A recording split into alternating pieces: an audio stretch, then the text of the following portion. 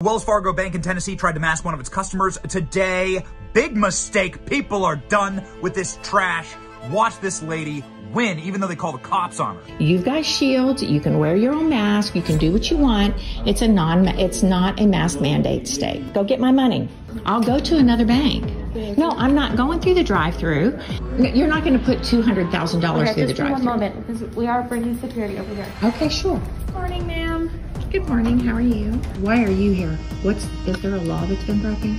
You have to adhere to those guidelines, and if they ask you to leave because you're not adhering to those guidelines that they've set, then you have to leave. Okay, tell me what that law is. I'm a lawyer, so tell me what that law is. Okay. Well, I would be more than happy to process your transaction. I was with another customer. I apologize. No, Am I under arrest? No, absolutely not. Okay, I'm leaving. I've got work to do. Thank you. That, ladies and